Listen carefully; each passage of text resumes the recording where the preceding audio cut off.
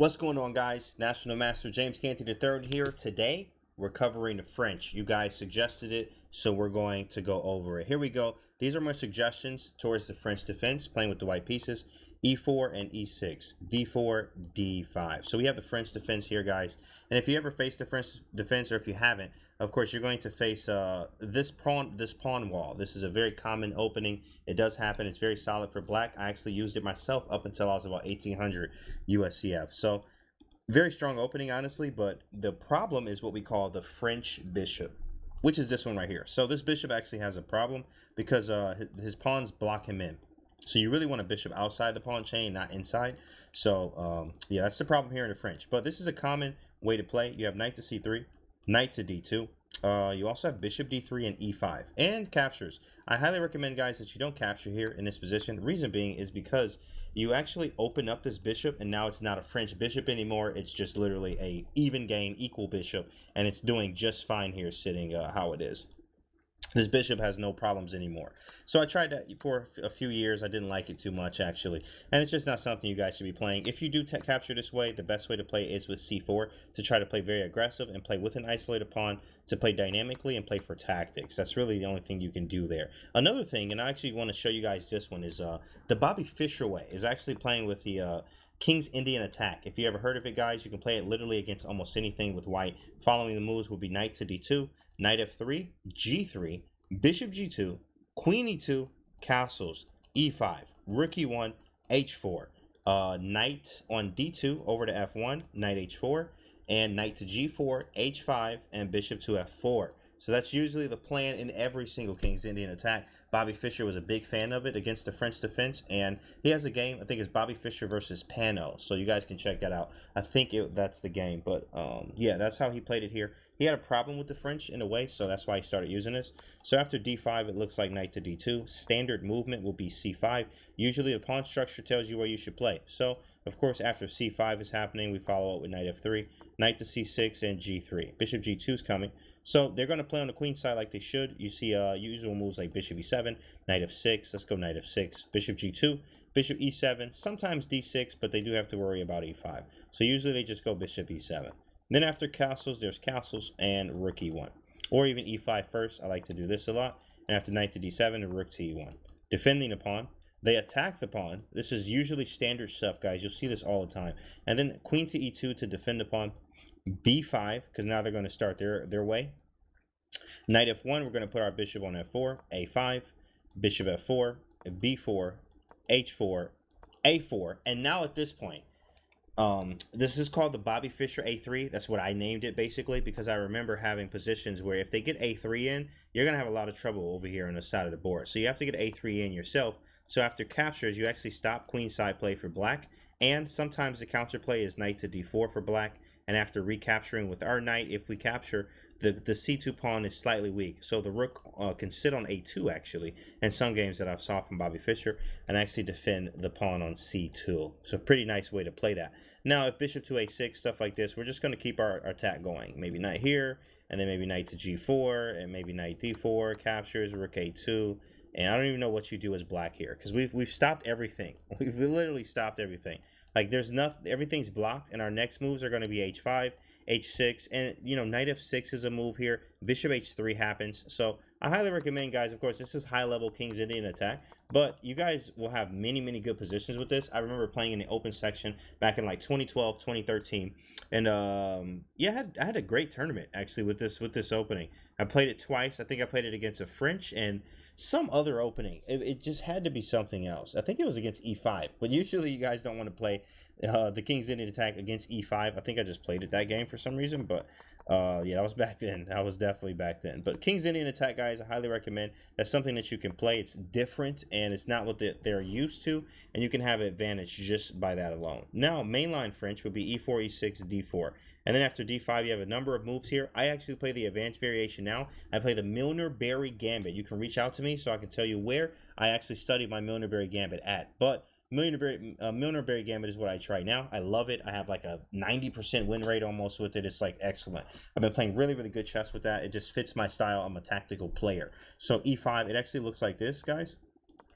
It's the advanced variation, right? And then oops, sorry, not queen c7. In the advanced variation, after queen to b6, you would play stuff like bishop e2, a3 is a move here, but actually I go bishop to d3. And if you guys are not familiar with this tactic, here you go. Pawn takes, knight can try to capture on d4, but the problem here is that bishop to b5, and there's the queen. Just have a nice day. Thank you, big fella. That's not a move. Bishop d7, thank you so much for the queen here. Have a nice day. So they actually play this instead. Bishop to d7. And then after bishop d3, bishop d7 to stop that tactic. And we let him have it anyway. Magnus actually has a game like this too. Topalov played somebody as well. Can't remember who. Excuse me. But Topalov did have a game with white like this in the Milneberry. After capture, knight to d2. We have a lot of counterplay here. Even though we gave up the pawn, sometimes you give up a pawn for initiative, for more development. And the key here is that, especially after captures, which is the main line here, you have bishop e3, b4, b5, a4, taking over the file, while he's still trying to castle in the meantime. Queen to g4 is coming in a lot of cases, so you have to be extremely careful here. One of the main lines that I do face actually is bishop to c5, where I have some games against the Grandmaster Odessa. That's his name on Lee Chess. We have a few games together, and I'm actually up, I think, a game. Out of maybe 4 or 5 games, I may be up a game or 2. But against Grandmaster, his name's Odessa on Lee Chess. And after b4 here, it goes takes. Queen takes is actually the novelty. Knight takes f3 was the old move. And after bishop here, queen to g3. It gets very wild, very wild. You take mine, I take yours. It gets kind of wild here. And white's the favorite in these kind of positions. But again, I'm a tactical player, so I love these kind of positions. I just started recently playing this, actually this year, for the Milneberry Gambit. But before, for the last 5 or 6 years, I was actually playing the 1 hour variation. And the Roman Dvortesky, so make sure you guys look that up. His last name spelled D-Z-I-N-D-I, and then a whole bunch of other letters. It's ridiculous. It's like probably 26 letters, like the alphabet. So Roman Dvortesky, last name. I think it's like 16, to be honest. 16 letters for the last name. But after knight to c3, I learned a lot from him on this. And after bishop to b4, which is the mainline move, you will see e5 in this position. Now after knight f6, actually, bishop to g5, and I'm just going over Roman stuff here. I had a lot of success with his novelties and things like that. So I actually played this in a tournament game, actually. And then I think they played bishop b4, takes, queen takes, and it got wild. After captures, you're supposed to capture on c3, but he actually captured here, allowing me to not double my pawns. He has double pawns. The game went on to be a draw as I just misplayed it. But the game, I was doing fine. I was doing fine, actually. So bishop g5 is usually the move here. You could also play e5, which is the Pintala Hare Krishna. He plays this, Grandmaster, Super Grandmaster. e5, he plays this variation, which I studied a little bit of that, too. I have studied both. I still like Romans, but Hare Krishna has some very sharp stuff, actually, on the knight f6 version. He has sharp stuff, period. But after bishop to b4, the usual move, guys, is e5, because the pawn has pressure here. The knight's defending the pawn, now it's pinned. So you have the pressure, you just play e5. Mainline stuff would be like c5, and then I think a3 from the older books. But now, guys, actually from Roman's book, of course, bishop to d2 was my choice here. And if you have captures, you also have captures on c3. You have knight to c6, you have b6, a6, knight e7, and knight h6. These are all moves, guys. All of these are moves. And bishop takes c3. And you also have queen g4 looming and these kind of ideas too. But the idea here, the main move is like knight to e7. This, we're just going to go like main stuff. Knight e7 and then knight to b5. After knight to b5, bishop takes, queen takes. And I used to play this all the time. And after pawn takes, you shouldn't check here. The reason being is because they're just saying that this is like a patzer check kind of thing. But I think here might be okay. You have to be careful when you check. I will say that, guys, because this might be okay here, but you have to be careful when you check. And if you see your opponent actually giving you this, you shouldn't always take it. Shouldn't always take it here. But let's see what happens. Castles, f4, captures, knight f3, knight to c6. And instead of capturing our pawn, we play bishop to d3. This is one of my favorite lines to show for a while here when I used to play this. After a6 is knight to d6, and then f6. We have to break up this pawn structure here. Castles, pawn takes, and then black plays this cool move. Rook takes f3. You'll see this a lot in French defenses with this exchange sacrifice here. And after rook takes, then there's knight takes e5. And a little bit about development or just material, period. When you're up material, you can always give it back. So after knight takes e5, threatening the rook, this is hanging too as well. So you actually play queen f4 and you give the rook right back. The reason being, if queen takes, of course, you have mate on the back right. And if knight takes f3, you take with the pawn, still threatening queen f7 in some cases. And it's actually pretty dynamic here. I mean, king h1 is coming. This bishop is helping, and rook to g1. There's a lot that happens here, and this gets very tactical, guys. Very tactical. So I played this for a long time here, and I got the French over the board maybe like 5 or 6 times, honestly, in like a 5-year span, which is crazy to even say. And the French was not played a lot, but it was. I did when I played it, I didn't have trouble, especially with my bishop d2 lines, which is this is the way that I like to play here. So I do recommend, guys, knight to c3 is a way to play. You may also face c5 if you are a lower rated player, maybe under 2,000 or even under 1,500. You will see this happen a lot, and this is just an error. Now, there is a gambit, but 9 times out of 10, they're not gambiting this pawn. So after c5, the reason being is because we have this queen and the knight and the pawn all on the d5 pawn. So when we take here first, and you want to take on d5 first, I used to take on c5 a lot until d4 happened, and I was like, oh, this is a pawn sack. So after you move your knight, then they get their pawn back. It's kind of weird. It's not what you thought it would be, actually. So you actually want to take on d5 first, and then after they capture back, then you take on c5, which makes it a little bit different. They still could play here, but it's slightly different. Bishop takes and queen takes d5, and we're up a pawn immediately. So it's no problem there, no problem at all. Now, this is actually what what Gary Kasparov was a big fan of, is the knight to d2 lines. The knight to d2 is very interesting. It's flexible. It's called a Tarrasch, if you guys wanted to know. But this is Gary Kasparov used to play this quite often, actually, and it gives you very flexible positions. After c5, you actually play knight f3 instead of you could play c3, but knight f3 is the main move here. And I remember looking at a few games on just chessgames.com back in like 2013, maybe 2012, something like that. But I was looking at some chess games before I went into a tournament.